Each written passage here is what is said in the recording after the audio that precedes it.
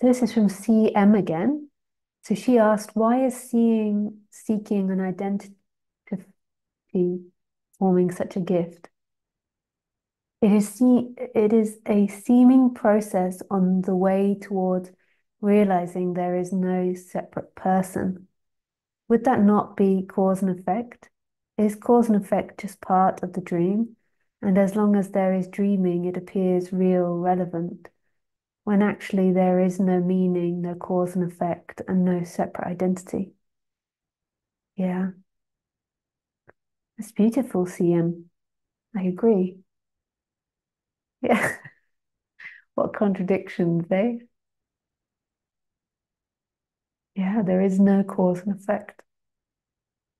There is simply what's happening. And all cause and effect is an illusion of the mind. But in the apparent cause and effect, there seems to be this apparent path or journey.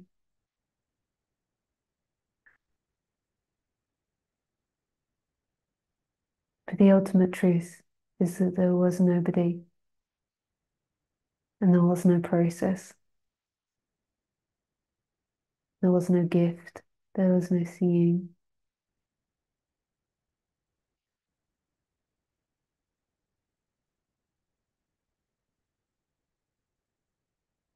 JT, one practical question.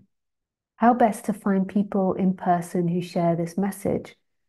Have you found it to be worthwhile to build a community like this? In San Francisco, we have a Vedanta society. Join that.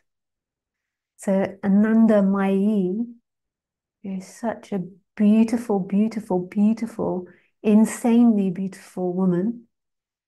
She would say, surround yourself with this message and with people that are interested in God. So she would call it God. So people that are interested in this message, people that are seeking, people that are talking about this message, don't surround yourself with people that are talking about, how to become a successful business person. Like surround yourself completely by God, she would say. And she means, like people that are interested in this subject, community, you know, when you're on downtime, watching, listening, videos, movies, etc. So it's always in your mind, in your experience.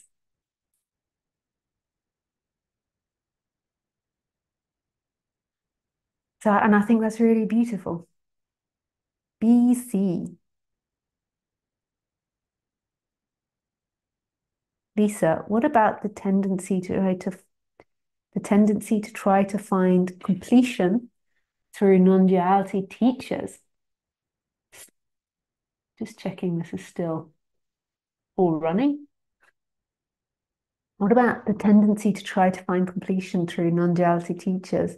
In one way, this seems like a reflection of the universe's aim, the search for God, and if someone truly finds the guru in their teacher, off with their heads. But is this too a game of validating an illusory self, or is it bhakti?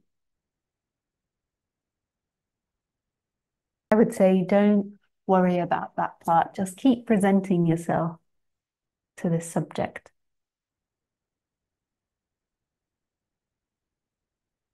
The person is going to seek, and much better to seek in bhakti and in guru and this subject than it is to seek in alcohol and drugs and sex and drama. So if the seeking is going to appear, seek that.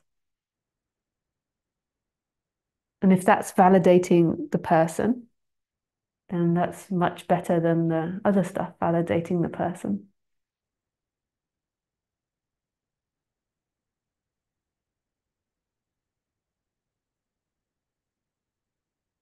Yeah, just read this last comment and then we do 5 minutes of silence. CM, yes, all paradox, all the way up down and no direction at all, because that requires space, which is only in the dream. There is no actual way to talk or write about this nothing, that which cannot be grasped. It is so hard to say or ask anything about this because no one can actually say anything about nothing or non-duality without it appearing in duality. And a picture of, yeah, yeah. That is a great comment to finish on.